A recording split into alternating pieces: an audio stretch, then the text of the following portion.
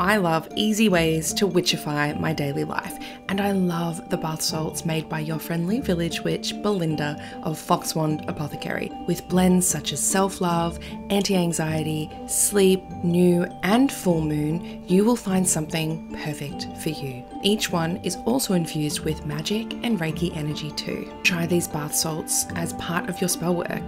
Place them in a full bath. Use as a body scrub. Personally, I love a good full moon bath. You can use the code SuburbanWitch for 10% off all of their bath salts, and it's only for listeners of the Witch Talks podcast. Simply head to Foxwand Apothecary on Etsy, which is linked in the description below this episode.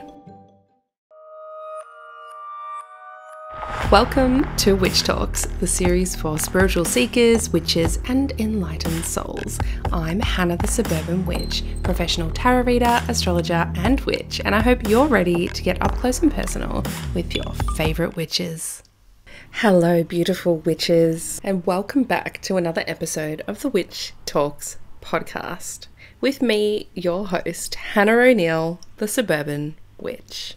Today is November 1st. And oh my goodness, that means it is officially NaNoWriMo, which is National Novel Writing Month. And in honour of NaNoWriMo, today we are talking all the witchy writing tips that I have to give you. So if you are a writer, if you are doing NaNoWriMo, or even if you're not, use the tips that I talk about today in your own writing craft and see how they go for you.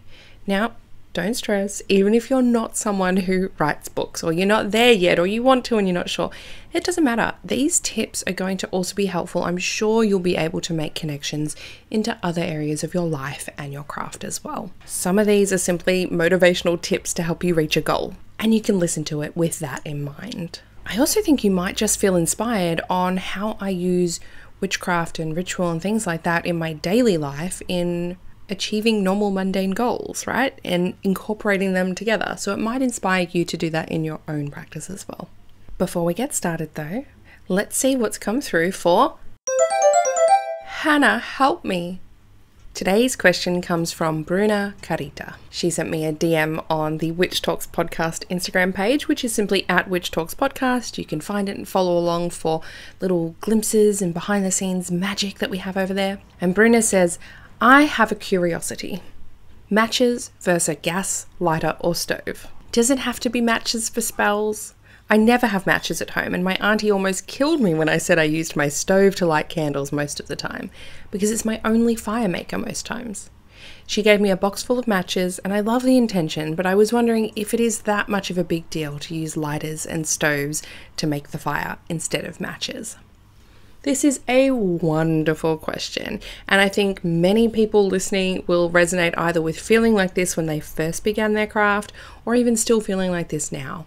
Usually, especially in the beginning, we just want to do everything right. Sometimes you don't even know you're not doing something right until someone says something, and then you freak out that you've been doing it wrong the whole time. Usually, once you get a little bit more experienced, you realize that a lot of that sort of stuff doesn't really matter too much. There, I said it. Now, what I think this could come from is in some of Silver Ravenwolf's works, which were very, very popular in the 90s. I do believe she mentioned that matches, because of the sulfuric smell that is associated, is more commonly used in things like banishing. So she said, don't use matches. So a lot of people went, great, I'm going to use a lighter. Lighters are more accessible, they're easy to have on hand. But then we have amazing Scott Cunningham, who says that matches are way better, because you can see the little spark of energy as it ignites onto the candle. Some witches love the old world feel of matches, and other people like the convenience of a lighter. You can get some really cool looking lighters too. What it comes down to, however, is whatever works for you. If it bothers you that you're using a lighter or a stove, then change it. If it doesn't bother you, don't worry about it. As long as you got the fire there, you're good to go in my books. I'll tell you what I personally do, and I don't think this is something that everybody needs to do, but it's something that I have developed into my practice and I really love doing. Whenever I'm doing any form of magic, I have a candle burning. And this isn't a candle magic spell, this is a candle that is basically lighting my space to guide my spirits to me. It brings in my ancestors, it brings in my guides. It's like, hey guys, I'm doing something, you can see I've like turned on the porch light, come on in. And that standard ritual candle is what I then use to light my other candles when I do candle magic. I will often use that to light my ancestor ritual candle, my deity offering candles, my healing candles that I place on my altar for when I'm sending people some healing energy.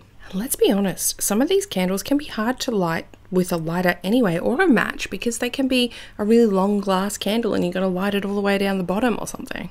So I'll often actually use a skewer or a piece of dried willow branch. I collected a few ages ago, wove some into a protective amulet, and then the rest of the leftover ones I just light on that main candle and then light other stuff in my room. Again, that is my personal practice. You do not have to copy me. Not at all. Use what is easy and accessible for you. Now, when it comes to things like charcoal lighters, little charcoal disc things, I actually hold them with a pair of tongs over my gas stove, and I will light them on that gas flame until they're lit, and then pop them in my little cauldron filled with some sand and go about my business. And I also use lighters sometimes. Like, don't stress. You're all good. Great question though. So sometimes I do find it can be a little bit more of an old school thing to only use matches. You absolutely do not have to. Lighters are totally fine. And now to NaNoWriMo, right? This is a challenge to write 50,000 words in 30 days. Okay, that is a lot. If you do not know how much that is, right? That's a lot if you've never written. To put it in a little bit of perspective, people who write a PhD thesis, that's 80,000 words, and they usually get like 3 to 4 years. Some people will write most of that in about a 6-month time frame, but still, that's 80,000 words in like 6 months, right? It's a lot different to 50,000 in 30 days. So that's just to put it into perspective as to how much is actually going into this challenge. But also not to dissuade you, because it's really fun. It's super fun. And for me, I find it a really great time to just hyper focus on one task, almost like cramming everything into 1 month of the year and then just relaxing for the rest of the year. So whether you are an ordinary writer simply looking for some witchy writing tips, or a chaotic writer who wants to use witchy tips to win NaNoWriMo, you are in the right place. So NaNoWriMo, I know it sounds weird. It stands for National Novel Writing Month. And when I first heard that unusual word, I was about 21 and driving a hotel shuttle bus through the deep snowy roads of the Canadian Rocky Mountains. Some young guy, I don't know, probably from Toronto, was excitedly telling me all about it as I dropped him at the Banff Resource Centre to attend a writer's workshop for NaNoWriMo. I remember his enthusiasm immediately inspiring me to start work on my own spooky novel. I'd had this idea that had been playing in my mind for months. It included an icicle being used as a weapon, a murder weapon, and then it conveniently melted, destroying all evidence of it, and then this wailing, snowy lake siren hidden in the mountains. Unfortunately, I didn't actually listen to his advice or what he was saying around why NaNoWriMo was good, and just figured I can smash out a novel in a month on my own. No, I was I was very wrong. I actually don't have any clue where that lonely forgotten Word document ended up, but it was nowhere near the goals or the dreams that I'd had for it. And I felt like I would never be a writer because that's too hard for me, and obviously I'm terrible at it, and I just failed.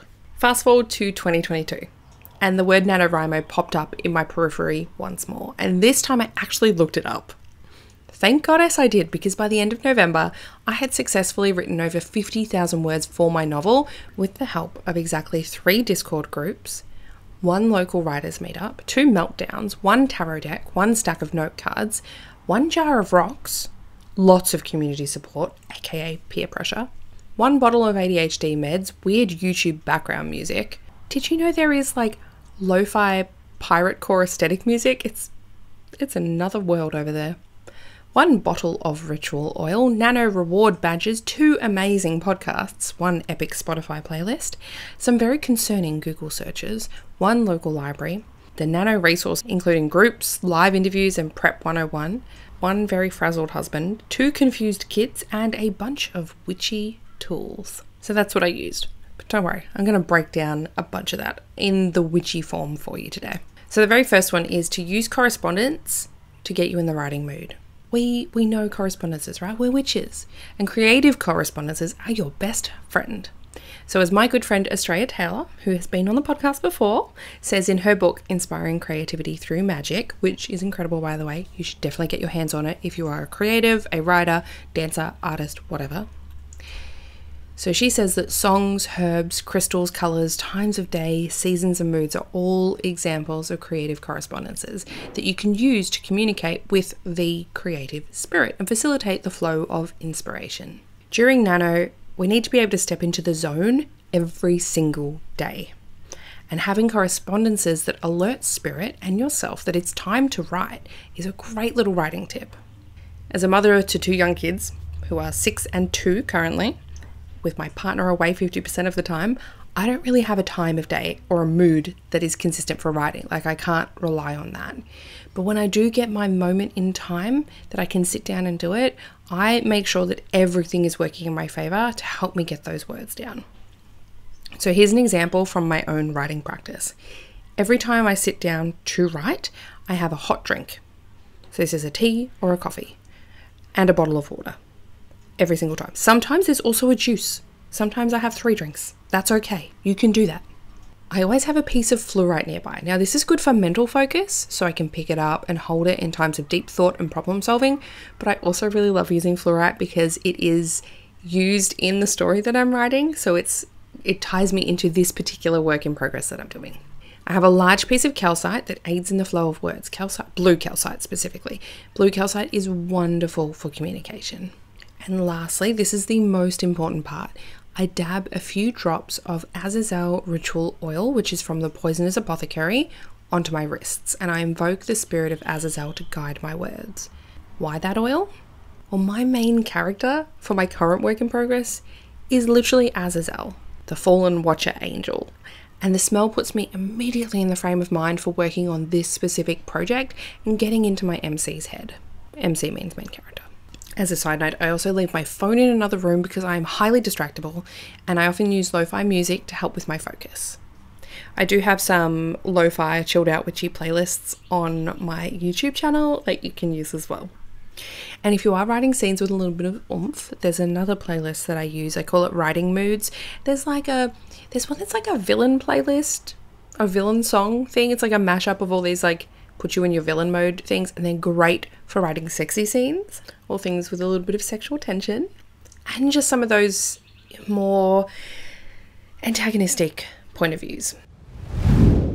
Now, my second writing tip is to pull out your tarot cards or your oracle cards, whatever. Just whatever you have, pull out your divination tool. Trust me when I'm going to say tarot from now because that's what I use, but you can sub in oracle cards if you need. But trust me when I say that using the tarot for writing is a game changer. It's a freaking game changer. These are the things that I use it for. Brainstorming ideas, plot creation, subplot creation, backstory ideas, character creation, pushing past writer's block, warm-up exercises before writing, and exercising my creativity muscle. So I do have something called the Plot Planning Pyramid Tarot Spread, which gives you an example of exactly how I use the tarot in my writing practice. And I will link you to that in the show notes. But as a suggestion, when I'm creating characters, a simple spread is to try and pull 3 cards. This is also a great exercise to do with kids. Like my 6-year-old adores this. She's got her own tarot deck. She does this all the time, pulls out 3 cards and just makes up characters, and she thinks it's so much fun. It's good for her to get her head around the tarot and what things mean. So when you pull these 3 cards, card 1 is going to tell you what type of character they are. Card 2 is going to give you their strength, and card 3 is their weakness. So let's say we pull card 1 and it's the Knight of Wands. That's going to tell us that this character we're creating, they're reckless, quick-spirited, bold and brash. Perhaps a young man desperate to prove himself. Card 2, maybe it's the Ace of Pentacles. Maybe our character's strength is luck. They've always got the odds stacked in their favour and most of their gambles work out for them. This probably aids in his recklessness. But card 3, maybe we get the Sun. And in a negative position, right, this is their weakness. How can we, it gets you in that creative mindset of like, how could the Sun be a weakness? Well, perhaps this weakness is toxic positivity. Maybe this guy cannot see anything but the glass half full, which gets him into lots of tricky situations where people take advantage of him. Like, what a fun, well-rounded and complex character that I just created in literally like 30 seconds. You can also experiment with asking questions like, how should character A respond to character B? What am I missing in this scene? How can I increase the tension here? What is this chapter missing? All sorts of stuff. Maybe you know that something has to be in this, like something has to be delivered to the main character. Who's going to bring it there? You pull a card and be like, oh, Page of Pentacles. Okay, maybe it's some young boy and he kind of wanders in. They have to say, hurry up, boy, get here quickly. Like, it can give you such a great little boost of creativity around a background character that you don't have to put so much thought yourself in because the tarot is helping you. All right, so witch tip number 3, flow with the cycles. If you are listening to this on November 1st or in November 2023, NaNoWriMo will take place over this month. And this year, it's beginning in a waning moon phase. So you need to take it easy on yourself at this time and don't burn yourself out too soon. You cannot give 100% every single day. Remember that. So when I'm in the waning phase, I like to give myself a goal of writing 1 sentence a day. 1 sentence a day, right? That takes the pressure off achieving huge word counts every day. And let's be honest, I can never stop at 1. But if I just convince myself, because if I'm like, oh my God, I have to write 2,000 words, how am I going to do it? I procrastinate and I do other shit. But if I'm like, you know what, just go in and write 1 sentence, so at least you can tick off and say you've written today and you get that little badge thing. There's like badges on the website for NaNoWriMo. It's fantastic, dopamine little hits. But if I go, oh, right, fine, I'll just write 1. And then next thing you know, I've written like a couple of paragraphs. I'm like, oh, sweet. It's awesome. Just takes the pressure off. 1 sentence a day. So then the new moon is going to be on the 13th. Of November 2023, and it's all up from there. So take advantage of the moon's waxing phase as that energy builds your momentum for a huge finish. Now, if you are someone who menstruates, I want you to pay attention to your personal cycle over the lunar cycle. Okay, so that takes precedence. So go slow in week 4 and week 1. So this is just before your period and during your period, the bleeding time of your cycle. That's your slow time. And then give 100 and 1,000,000% during week 2 and 3 when you're ovulating. Literally, ovulation period, if you're someone who menstruates, is like you can get your whole month's worth of stuff done in that week sometimes. And then I suggest you save any editing for week 4 of your cycle, as that's when your body's preparing to shed the uterine lining, so it's a really good time to also shed the words you don't need. Now, my witchy writing tip number 4 is to create a writing ritual. Now, I talked about creative correspondences earlier.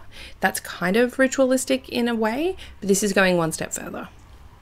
So as witches, rituals are second nature, and you will want to craft something that works best with you and your own practice. But here's a little step-by-step ritual idea for you. Perhaps you have some sacred writing clothes, socks, or jewelry that you wear. A necklace that you put on before stepping into the writing space.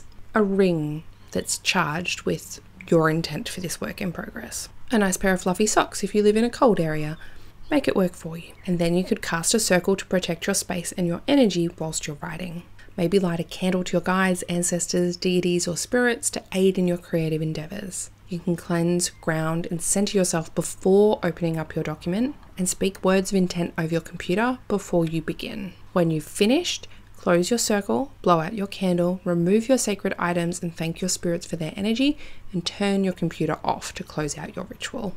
And the actual turning off, I'm guilty of this, I never turn my computer off, but the actual turning your computer off is such a great way to close out the energetics around this ritual. All right, witchy writing tip number 5. You knew this is coming. This is my favorite form of magic, and that is candle magic. As a side note, my candle magic class is available in the shop this month because I'm not doing services, right? I'm not selling my guidance calls, so you can't book in with me right now. I'm not selling astrology reports right now. I'm not selling any of the things that require me to do anything. So you can access my classes for this month. All 3 of the classes are available. So my tarot class, my psychic class, and my candle magic class. They're not usually all available all at once, but this month they are. Now, as a witch with chronic illness, a lot of my magic is what I call low energy witchcraft. And don't worry, we have a full podcast episode that will be coming out around that. Now, my low energy witchcraft is out of necessity. And candle magic falls into this category, and that also makes it perfect for NaNoWriMo, which is when we're short on time and have a limited brain capacity for anything other than writing. So you want a super low demand candle spell. I'm going to suggest purchasing like a ritually fixed candle spell like a Crown of Success or a Road Opener for when you're in a tricky slump, aka the middle. Or personally, I actually find Amy from Rosethorn Cottage, again, special friend of the podcast, Amy has a road opener spray that is incredible. It's always on my desk, and I will spritz it on myself before sitting down to like burst through any writer's block, or if I'm in a tricky scene or whatever. That road opener spray is amazing. And side note, when I'm telling you the things that I use, like the road opener spray, I don't get paid for that. I'm just telling you what I like because I like it. So a leveled up version of this would be to create your own candle magic spell to suit your needs. So perhaps you want a clarity candle. You would use maybe blue chime candle and some rosemary to find clarity around your ideas. Maybe a creativity candle. An orange chime candle with some cinnamon would work well for that.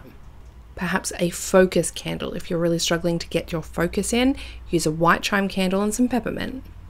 And another one that is often overlooked for this sort of creative magic, consistency. A consistency spell. I would suggest using a brown candle and some lemon balm or vanilla for that one. My witchy writing tip number 6 would be to invoke a deity. So I have an amazing website source for you, and that's called God Finder. You can look that up. And whilst there are some incredible gods of writing and poetry, such as Thoth, who is my own deity, Mercury and Hermes, who are technically also Thoth if you think of Hermes Trismegistus. There's Benton, Aka, Benziten, there's Bragi, there's the Muses and Cadamus. You may have a more specific need for your book though, so more than just writing. So if you're writing a lovely smutty romance fic, then of course you'll want to be invoking Aphrodite or Venus. Set up a lovely altar and light a candle or some incense for them when you sit down to write. Maybe your novel is one of death and war, in which case Odin would be a good choice. He tends to like some sacrifice though, so a drop of blood on a candle for him or dropped at the base of a tree to call his energy into your novel is an idea. As I said above, I invoke Azazel, who's an angelic spirit, when writing my current work in progress, but I wouldn't if I was working on a different piece. And I always have Thoth on my altar, and one of my offerings to him is literally taking time out to write. It's a good system we have going. Witchy writing tip number 7 is to join a writing coven, otherwise known as a writing group. Now, I run a Discord called Word Witches for witchy writers that runs year round, and it's going to heat up during Nano, I'm sure. Finding your people can be an excellent motivator and support network, because writing is fun, but sometimes it's not. And writing is easy, but sometimes it's not. And writing consistently every day for 30 days with a minimum word count of 1,666 words, that is a gigantic effort. And trust me when I say you need people around you who get it, who you can vent to, who you can turn to when you're stuck in a rut. Find your witches, find your people. Witchy writing tip number 8. Employ sigil magic everywhere. Like, get out a pencil, craft together a couple of sigils to help you achieve your goals. I'd suggest some for creativity, inspiration, determination, focus, clarity, consistency, guidance, and even protection. You might want to protect your magical writing space from interruptions. Don't forget to charge them up before you use them. And of course, I have a how to make a sigil video on my YouTube channel if you need some help with this. And then get creative. I love writing sigils on rocks and popping them in my pockets or holding them when I need what they symbolize. You can trace them in the air, you can draw them onto your body with markers, moisturizer, bodily fluids, or ritual oils, and you can put them on sticky notes and onto your computer, beneath the keyboard, basically wherever you can. Now, witchy writing tip number 9 is to utilize tea magic. I'm sure you get the gist by now. We want clarity, focus, creativity, and an iron strength of will. Thank you very much. You can do all of this with the help of a cup of tea, enchanted tea, obviously. Now, I'm not going to do all the work for you and list a spell for each of those things. I'm sure as a witch, you have your favorite correspondences and teas yourself. But here's a little tea spell that I like to use every now and then. And this is with some peppermint tea. You would usually steep it for about 5 minutes covered. And then you can stir clockwise if you're adding sweetener, or simply breathe these words over the cup. Cup of tea, give me a dose of clarity. Make it clear so I can see where and what the words should be. Breathe that over the cup before drinking it down. 100% recommend that one. You're welcome. And the last tip I have is my witchy writing tip number 10, and this is to create a writer's book of shadows. Honestly, this is one of the most important ones. It's not really witchy, but I called it Book of Shadows because it's Kind of makes it sound witchy, right? So firstly, I highly recommend using October to plan out the novel so you can hit the ground running on November 1st. That's when this podcast comes out though, so if you found this a little late, you'll know for next year. My other tip is to keep notes. So create a document. I use Notion, or you can grab some spiral notebooks. And when you do start writing your book, keep notes of each character, including how you describe them, what words or gestures they use often, and how they're dressed, or any backstory that they have. This will help you when bringing them back in for future chapters to create some continuity in their description. While you're at it though, make sure to keep notes of locations too. When you describe a new scene, a city, a bedroom, again, note it down. I cannot tell you how annoying it is to get to chapter 14 and start describing a side character's bedroom and then you think, oh damn, how did I describe this last time? And not only can you not find it, but you can't even remember which chapter it was in. Oh my god, it wastes a lot of time. I did this a few times and then I went and read through like so much of my writing. It took ages and remembered I deleted it and I never actually kept that section. So it was a waste of time. So lastly, you want to create a little chapter overview for yourself so that you can quickly reference when something happened in the story. This is immensely helpful when it comes to editing later down the track as well. Plus, if you're moving chapters or plot points around, you will forget where and how you wrote stuff. It's just the nature of the beast. So here's how I do mine, just as an example. It doesn't have to be a lot, just key points, right?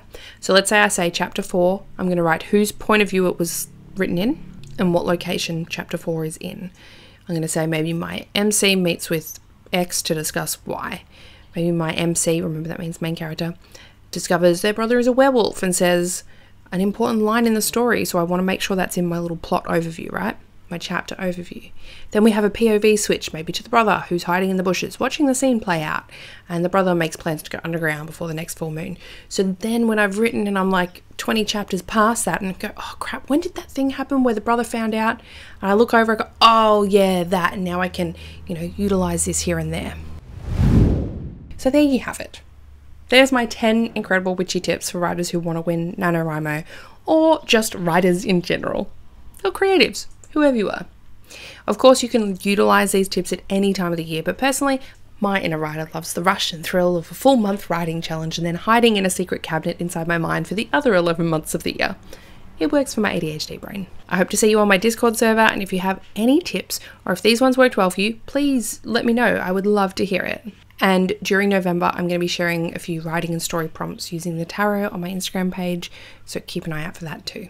On another side note, I have just launched my very own private community, and no, it's not on Patreon anymore. So I'm closing down Patreon after realizing how many thousands of dollars they take in fees, and I have rebranded it. I have called this the Suburban Witches Society.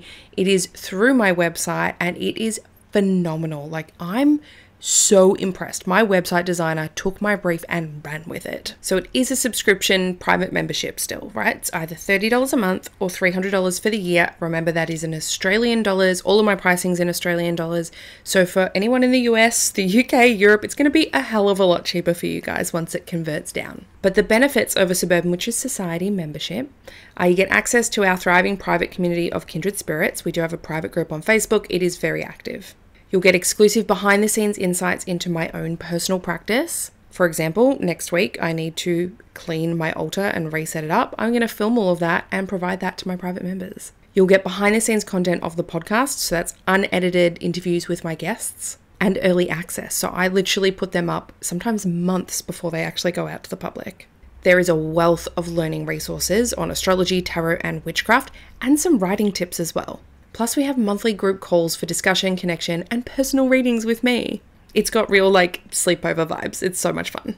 Now, the resources library that I have is going to be like nothing that's possible on Patreon. You know what I didn't like about Patreon? It was boring to look at.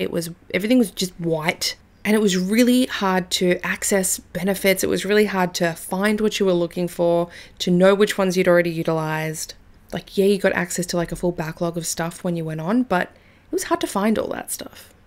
It wasn't user-friendly, but this one I've kept user-friendliness in the front of mind. So the resources library, it's set up more like a course. So there's a progress bar and the ability to complete the resources, so you know which ones you've done. So when I put up a PDF download of, here is access to a sleep jar spell that I created, and you click download on that, it goes tick, and you know that you've done that one, right? It like gets rid of it. Not gets rid of it, you can still access it, but you know what I mean. And I upload new ones every single month in the resources. So every month there'll be a new resource. There's always going to be the behind the scenes podcast episodes, the monthly calls. You get so much in this, guys. Anyway, enough about that. I hope you've had a lovely time listening to me today, and happy writing. I'll catch you next time.